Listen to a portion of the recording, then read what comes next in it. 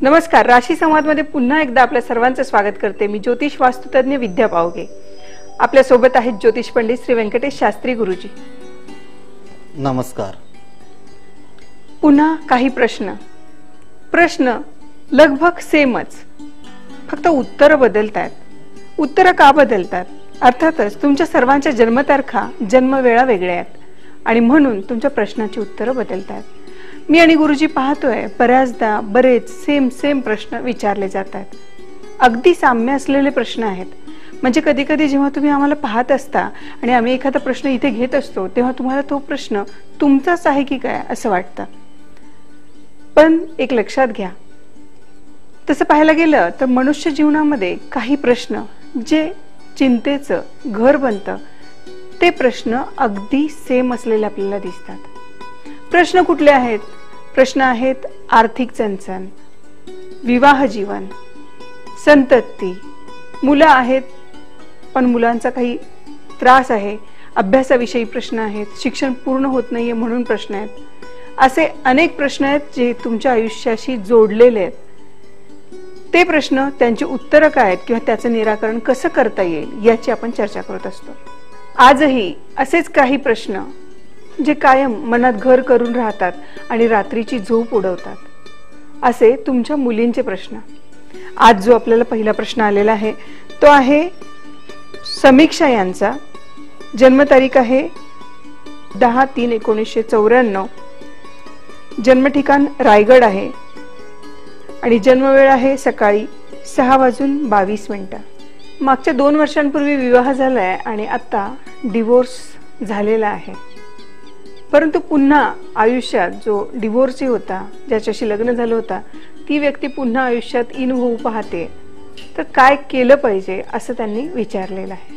समीक्षाची पत्रिका मला समोर आलेली आहे. मकर राशी आणि कुंभ लग्न आणि इथे लग्नामध्ये सूर्य, मंगळ, शुक्र आणि शनी इथे स्वग्रही झालेला आहे आणि त्याचसोबत मंगळ देखील लग्नात बसलेला आहे, सूर्य देखील बसलेला आहे. सूर्यपुत्र शनी दोघांचंही इकडे थोडंसं बिनसलेलं दिसतंय आणि त्याचबरोबर सूर्य मंगळ अंगारक योगही झालेला आहे आणि शुक्र जो कुटुंब, पती, लक्झरी लाईफ हे सगळ्या गोष्टीचा कारकर्ता आहे तो सुद्धा तिकडेच बसलेला आहे आणि राशीचा जो स्वामी आहे तो सुद्धा शनीच यांच्यासोबत इथे विराजमान लग्नी स्वग्रहीच बसलेला आहे. पण स्वतःच्या शनीच्या घरामध्ये जेव्हा त्यांचे शत्रू येऊन बसलेले आहेत, म्हणजे लग्नस्थान हे त्यांचं शनीच आहे, लग्नेश शनीच आहे त्यांचा आणि त्याच्यामध्ये सगळे बसले ते त्यांचे शत्रू बसलेले आहेत. म्हणजे मंगळ शत्रू बसलेला आहे, सूर्य देखील शत्रू बसलेला आहे आणि शुक्र जो आहे सम प्रमाणामध्ये बसलेला आहे. त्याच्या कारणाने हे सगळ्या गोष्टी जे घडलेल्या आहेत की लग्न होऊन तुटणं, एक तर पहिली गोष्ट ह्यांचं डिसिजन मोठं जे आहे हे पूर्णपणे इकडे चुकलेलं दाखवतंय. कारण की का बुध जो ज्ञानाचा कारक आहे, बुद्धीचा कारक जो आपला असतो, जो डिसिजन मेकिंग घेत असतो, कुठलं डिसिजन आपलं घेणं आणि कुठलं सोडणं हे ह्यांच्या आपल्या बुद्धीवर असतं, आपल्या विचारांवर असतं. तर त्याचा जो कारक ग्रह असतो तो बुध हा ह्यांचा जो आहे की व्ययस्थानामध्ये बसलेला आहे, चंद्रासोबत बसलेला आहे. म्हणजे त्याच्यामुळे ह्यांचं जे लग्नाचं जे डिसिजन होतं ते ॲक्च्युली थोडंसं चुकीचंच दाखवत आहे. त्याच्या कारणाने लग्न जीवनामध्ये सूर्य मंगळ अंगारक योग असल्याच्या कारणाने काय होतं, तामसी स्वभाव, तापट स्वभाव आणि कुठलीही गोष्ट जे ॲडजस्ट करून चालायला पाहिजे असतं. आता संसार म्हटलं की थोडंसं ॲडजस्टमेंट चालतं. मुलींचं कसं असतं की जे पण काही एकदम आपल्या घरामध्ये मुलीची अटॅचमेंट वडिलांशी जास्त असते आणि म्हणजे सगळ्या सुखसोयी आपले आई वडील पूर्ण करत असतात, सगळे त्यांचे जे काही लाड असतात ते चालवत असतात. पण ह्या सगळ्या गोष्टी माहेरामध्ये चालत असतात, पण जिकडे पण सासरामध्ये जातात ते थोडंसं त्यांना तिकडे ॲडजस्टमेंट करावं लागतं. कारण की नवीन घर, नवीन परिचय, लोक आणि सगळ्या गोष्टी नवीन असतात. तर माहेरामध्ये जे पण चालत राहतं, आपले आई वडील थोडंसं ॲडजस्ट करून चालत राहतं, आपला पोटचा गोळा आहे चालवावंच लागतं आणि लाड त्यांना माहिती असतं एक ना एक दिवस घर सोडून दुसऱ्याच्या घरात जायचंच आहे. तर मुली पण ज्यांच्या घरात जातात ते पण आपलं घर समजूनच जातात की आपण, आणि ज्या पण घरात जातात त्याच्या आधी ते आपलं सगळं माहेर जे आहे, भाऊ बहीण, आई वडील, ह्या सगळ्या गोष्टी त्याग करून त्यांना आई वडिलांनी पण थोडंसं एक सिग्नल दिलेलं असतं, ज्या पण घरात जाशील सुखाने राहा, आम्हाला जे आहे आई वडील तुझ्या सासू सासऱ्यांमध्येच बघ. आणि ती पण त्या हक्कानेच त्या घरात जाते. पण कधी कधी काय होतं, थोडंसं मिसअंडरस्टँडिंग निर्माण होत राहतं, इगो प्रॉब्लेम्स निर्माण व्हायला लागतात. का की मुलगी एक हक्काने सासरी जाते, हे पण जसं माझं माहेर आहे तेच माझं हे पण हक्कच आहे, इकडे पण मी एक त्याच पद्धतीने राहीन असं ते समजतात. समजून सगळे आपले हक्क चालवत राहते. आज त्या घरात जी मुलगी राहिली असेल ती पण हक्कानेच राहिली असेल त्या घरात. त्याच पद्धतीने जर आलेले सून जी आहे तिला पण त्याच रूपामध्ये जर का तुम्ही बघितलं की ही पण आपली एक मुलगीच आहे आणि त्या पद्धतीने जर का तुम्ही थोडंसं तिला ॲडजस्टमेंट केलं तर नक्कीच तिकडे ती मुलगी चांगल्या मुली पद्धतीने ती नांदेल आणि तुम्हाला नक्कीच तिकडे आपल्या सासू सासऱ्यांना पण आई वडील म्हणून समजूनच हक्काने चालेल. कधी हक्क असतो तर थोडंसं ओरडून पण बोलतात, चिडून पण बोलतात. हे नाती आहेत, नातीमध्ये हे सगळं सांभाळून घ्यावं लागतं. ह्या पद्धतीने जर का तुम्ही हँडल केलं तर कधीच शेवटचा निर्णय घ्यायचा विचार येत नाही. पण जर का ती मुलगी आपल्या सगळ्या गोष्टीचा त्याग करून एक सासरी आपली जाते आणि तिकडे जर का ती एक हक्क आपला घर म्हणून मानते आणि सगळ्या गोष्टी सांभाळायला लागते तर तिकडे पण थोडंसं मिसअंडरस्टँडिंग होतं की बाबा बाहेरून आलेली मुलगी आणि एवढं कसा हक्क दाखवते असा विचार समोरच्या व्यक्ती करायला लागतात. तर ह्या सगळ्या गोष्टी कुठे ना कुठे मिसमॅच व्हायला लागतात, मिसअंडरस्टँडिंग व्हायला लागतं.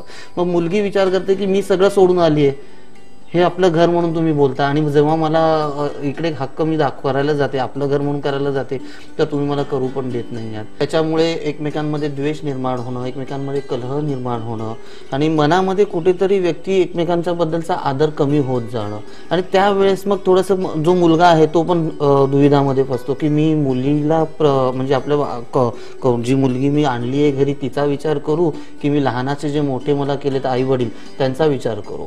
तर ह्या सगळ्या गोष्टींमध्ये तो मुलगा सुद्धा एकदम थोडासा इनबॅलेन्स होऊन जातो. म्हणजे ह्याच्यामुळे सगळ्याच गोष्टी मग हळूहळू बिघडत जातात. आणि त्याच्यामध्ये जर का एखादी मुलगी वर्किंग असेल मग तिला तिकडे डबल ड्युटी आहे. म्हणजे ती जर एक तर जॉब पण करा आणि प्लस घरी येऊन आपलं जे सुनाचं कर्तव्य आहे ते पण करा. तर ह्या सगळ्या गोष्टींमध्ये जर का तुम्ही ॲडजस्टमेंट करून जर का तुम्ही चाललात, एकमेकांना समावून चाललात, मी तर सांगतो अशा पद्धतीमध्ये स्वतःचा विचार करण्यापेक्षा थोडासा समोरच्याचा विचार करावा. जी मुलगी आहे त्याग करून आली आहे, तुम्हाला सलेंडर व्हायला नाही आलेली आहे. हे इथे तुमच्या मुलाचं घर, तुमच्या मुलाची अर्धांगिनी आहे. त्या मुलाने पण समजायला पाहिजे ही माझी अर्धांगिनी आहे, हे माझं अर्ध आयुष्य जे आई वडिलांनी पूर्ण केलेलं आहे तर पुढचं आयुष्य माझी बायको पूर्ण करणार आहे. त्याच्यासाठी असं जरुरी नाही आहे की फक्त बायकोलाच घेऊन चालायचं आहे, आपल्या आई वडिलांना पण सोबत घेऊन चालायचं आहे आणि बायकोला पण सोबत घेऊन चालायचं आहे. ह्या पद्धतीने जर का त्याने विचार केला आणि त्या पद्धतीने जर का प्लॅनिंग्स केले तर आपला संसार व्यवस्थित राहतो. आई वडिलांचंही सुख मिळतं, पत्नीचंही सुख मिळतं आणि पुढचे संततीही सुख मिळतं. ह्या सगळ्या गोष्टी जर का प्लॅनिंगने विचार करून ॲडजस्ट करून जर का चालत तर सगळ्या गोष्टी होतात. इकडे थोडंसं ह्या मुलीचं जे दाखवतंय सूर्य मंगळ अंगारक योग आहे आणि शनी मंगळ श्रापित योग दाखवलेला आहे. सूर्यपुत्र शनी दोघांचाही एकमेकांमध्ये जे संतुलन पाहिजे त्या पद्धतीने जमत नाही. सूर्य शनीचा पिता आहे पण शनी मात्र थोडासा द्वेष निर्माण करतो, सूर्याबरोबर त्याचं जमत नाही आणि सूर्य आणि मंगळ हे दोन्हीही शनीच्या घरात बसलेले आहेत. त्याच्या कारणाने इथे हे घर पूर्ण बिघडलेलं आहे, म्हणजे लग्नस्थान बिघडलेलं आहे. जर ह्या मुलीने आधीपासून जर का मंगळ दोष व्यवस्थित क्लिअर करून घेतला असता, काही विधिविधान असतात ते वैदिक पद्धतीने जर का व्यवस्थित केलं असतं, चांगला योग्य मार्गदर्शन घेऊन एखाद्या ज्योतिषाचं एखाद्या ब्राह्मणाचं वैदिक पद्धतीने निवारण केलं असतं. आजकाल कुठेतरी काही थोड्याशा समूह विधी वगैरे पण भरपूर होतात, तर त्या पद्धतीने करून काही अर्थ नाहीये. तर वैदिक पद्धतीने जर केलं तर ह्या बऱ्याच गोष्टी, ह्यांचा मंगळ दोष वगैरे आहे, ह्या बऱ्याच गोष्टी आपल्याला इथे निवारण झाल्या असतात आणि आतापर्यंत ह्याच्या पुढच्या गोष्टी ह्यांना फेस करायला लागल्या नसतात. तर समीक्षाची पत्रिका इथे आपण कंटिन्यू करणार आहोत, पण तत्पूर्वी घेऊया एक छोटासा ब्रेक.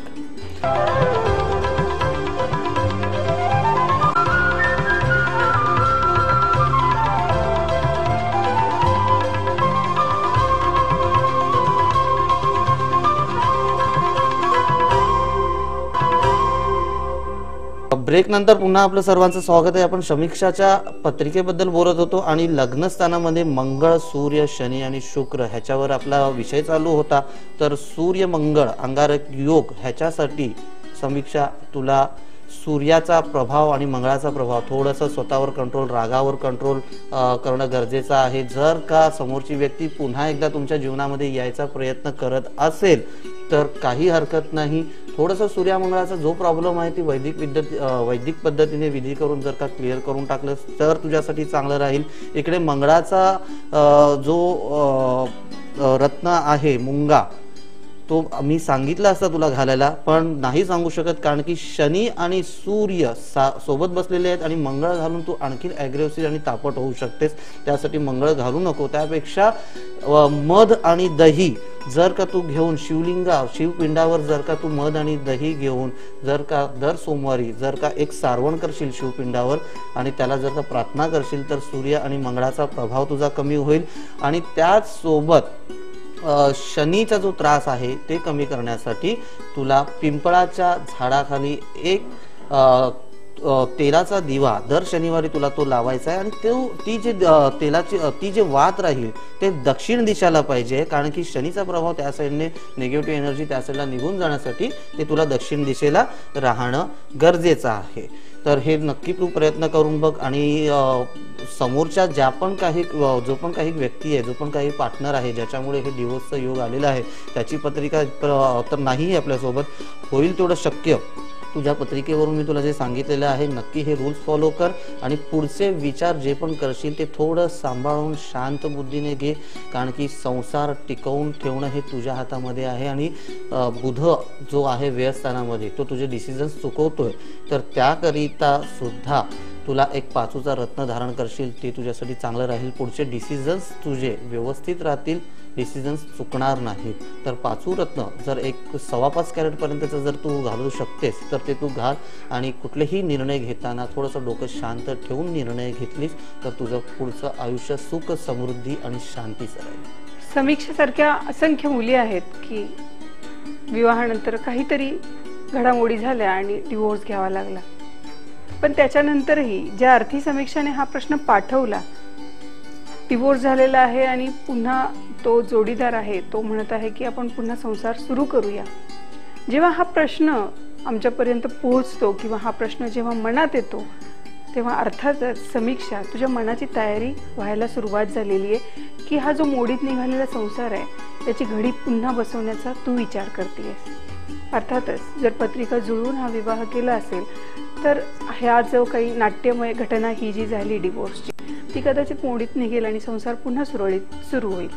पण जसं गुरुजींनी सांगितलं की पत्रिकेमध्ये काही दोष आहेत, अंगारक योग असेल किंवा शनी आणि रवी हे स्वतः शनीच्या राशीत बसलेले असतील, हे जे काही ग्रहमान आहे हे काय सुचवतं तर गुरुजींनी सांगितलं तुम्हाला वैदिक पद्धतीने काही होम हवन करून घेणं गरजेचं आहे.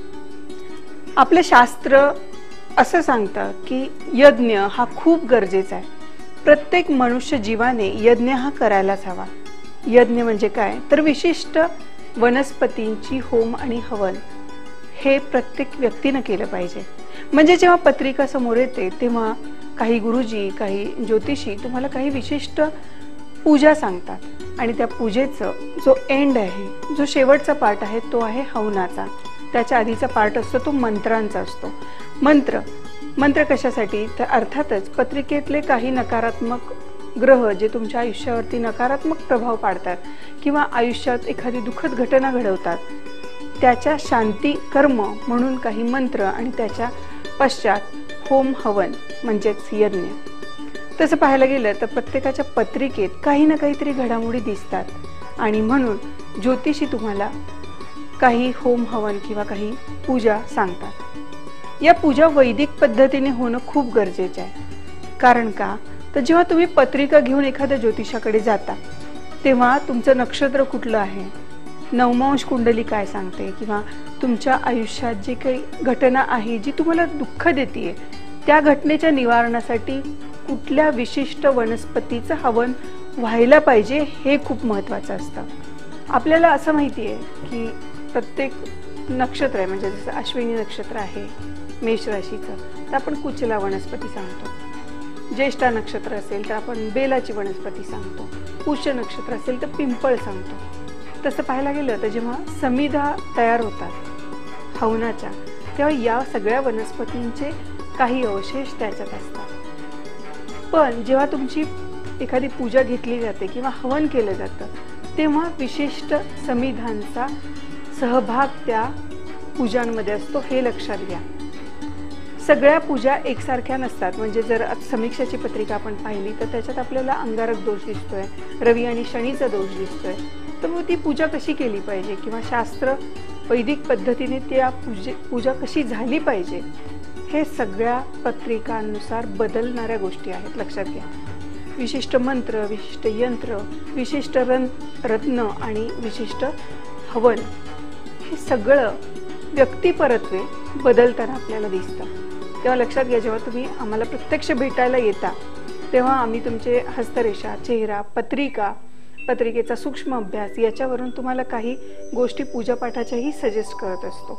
आणि मग त्यावेळी आम्ही सजेस्ट करतो की तुम्हाला कुठली वनस्पती लाभदायक आहे, तुमच्या आरोग्यामध्ये कुठे काय गडबड होऊ शकते आणि त्यावेळी कुठल्या वनस्पतीचा इंटेक केला तर तुम्हाला तो चांगला राहील, हे आम्ही तुम्हाला सजेस्ट करत असतो.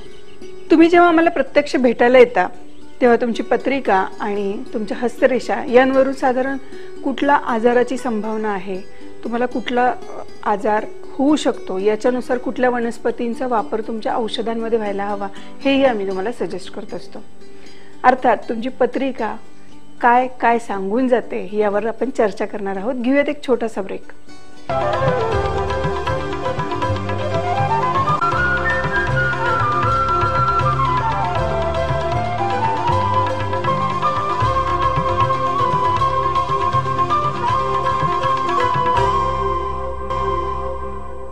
ब्रेक नंतर पुन्हा एकदा आपल्या सर्वांचं स्वागत आहे.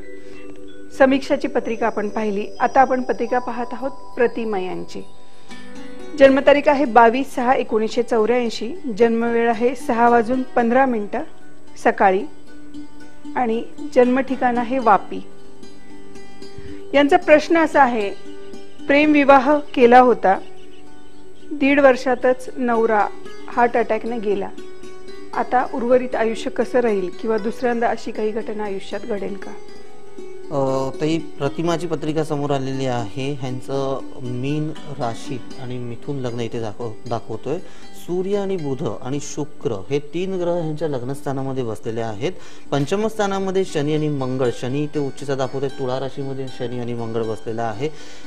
रोगस्थानामध्ये वृश्चिकेचा केतू दाखवतोय, सप्तम स्थानामध्ये गुरु दाखवतोय आणि त्याच सोबत इकडे कर्मस्थान म्हणजे दशम स्थानामध्ये चंद्र म्हणजे मीन राशी आहे आणि व्ययामध्ये ह्यांचा राहू दाखवतोय. तर आता ह्यांचं जे काही घडलेलं आहे प्रेमविवाह, तर प्रेमविवाहामध्ये ह्यांचा जो लग्नस्थानामध्ये जो बसलेला आहे हा शुक्र मिथुनेचा बसलेला आहे आणि शुक्र मिथुनेचा हा नीचेचा दाखवतोय. नीचेचा शुक्र असल्यामुळे ह्यांना जी काही घटना घडलेली आहे हे ह्यांच्या आयुष्यामध्ये प्रेमविवाहाचे योगच नव्हते ऍक्च्युली. कारण की सूर्याबरोबर शुक्र देखील अस्त झालेला आहे, बुधाचं ते स्थान आहे, बुध तिकडे स्वग्रही बसलेला आहे आणि सूर्य देखील बसलेला आहे आणि शुक्र तिकडे अस्त झाल्या कारणाने शुक्र बुध लक्ष्मीनारायण योग जो होता तो इकडे पूर्णपणे खंडित्व योग झालेला आहे आणि सूर्याबरोबर तो परिपूर्ण अस्त झालेला आहे. त्याच्या कारणानेच प्रतिमाने जो प्रेमविवाह हा जो निर्णय घेतलेला हा ऍब्सोल्यूट चुकीचा होता. काहीतरी मनाच्या भावनांमुळे म्हणा या काही अशा गोष्टी तिच्यावर घडल्या असेल, जो डिसिजन तिने खूप फास्ट घेतलेला आहे आणि त्याच्या कारणाने आई वडिलांचा देखील जो सपोर्ट राहायला पाहिजे होता तो सपोर्ट देखील त्यांना राहणार नाही आणि व्ययातला राहू ह्यांचं जे काय आहे की आयुष्यामध्ये खूपसा वेळ वाया घालवतो आणि कुठलेही जे काही डिसिजन्स घेतलेले आहेत ते व्यर्थ करवतोय. त्याच्या कारणाने ह्या सगळ्या गोष्टी यांच्या घडलेल्या आहेत. सप्तम स्थानामध्ये जो आपला लाईफ पार्टनर असतो हा गुरु बसलेला आहे. ऍक्च्युली गुरु तिकडे स्वग्रही बसलेला आहे. तर गुरुच्या निगडीत ह्यांना अशा काही गोष्टी घडायला नको होत्या, म्हणजे इथपर्यंत जो समोरच्या व्यक्तीला मोठा त्रास व्हावा असं व्हायला नको होतं. पण तुम्ही जर का त्याच वेळी जर का तुम्ही दोघांचीही पत्रिका बघून चेक करून कुठले काही मोठे प्रॉब्लेम्स नाही आहेत ना, मुलाला काही आजार नाही आहेत ना, या कुठले ह्यांची जे शनी मंगळ पंचमातला दाखवतोय तो शनी मंगळामुळे कुठलाही त्रास मुलाला मोठा तर येणार नाही ना. कारण की शनीची जी दृष्टी आहे हे कुटुंब स्थानावर 10वी दृष्टी पडते आणि मंगळाची दृष्टी देखील ह्यांची जी आहे 8वी दृष्टी व्ययस्थानावर म्हणजे राहूवर पडते. तर इथे राहू आणि मंगळ हे देखील षडाष्ट योग दाखवते. मंगळ म्हणजे लग्नाचा कारक ग्रह, म्हणून आपण जेव्हा आपण लग्न करतो तर आधी मंगळ बघतो आणि मंगळाची दृष्टी 8वी दृष्टी हे व्ययस्थानावर आणि व्ययस्थानामध्ये राहू बसलेला आहे.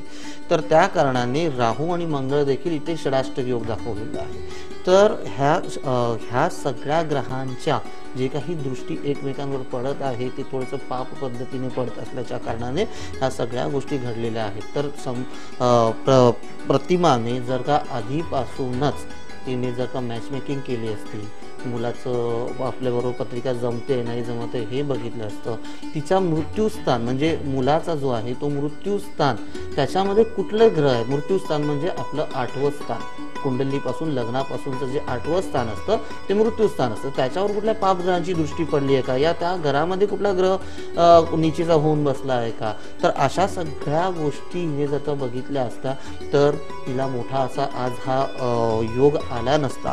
त्याचसोबत शनी आणि मंगळाचे जो पंचम स्थानामधला जो योग बसलेला आहे हा पण खूप मोठा घातक आणि घातपात योग सुद्धा देऊ शकतात. त्याच्या कारणाने होऊ शकतं हा जो दोष म्हणजे एकदा लग्न झाल्यानंतर पती पत्नीचे ग्रह एकमेकांवर चालू होतात, म्हणून कारण की ते एकमेकांचे अर्धांगिनी आणि लाईफ पार्टनर असतात. त्यासाठी शनी मंगळाचा दोष शक्यतो होऊ शकतं की पतीवर जाणं आणि त्या शनी मंगळामुळे काहीतरी घातपात सारखे योग येणं आणि त्याचा फेस करायला त्यांच्या लाईफ पार्टनरला पडणं आणि त्याच्यामुळे ह्या घटना घडलेल्या आहेत, अशा गोष्टी झालेल्या आहेत. तर प्रतिमा खूप वाईट असं पद्धतीने आयुष्यामध्ये हे तुला फेस करावं लागलेलं आहे.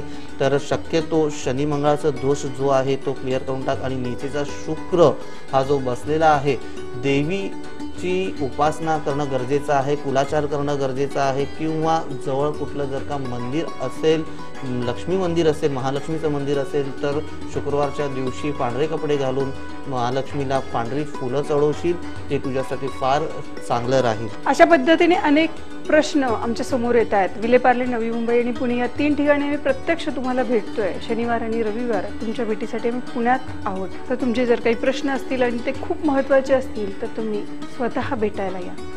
उद्या पुन्हा याच वेळी याच ठिकाणी नवीन प्रश्नासह आपण येणार आहोत. तोपर्यंत विश्रांती घेतो. नमस्कार.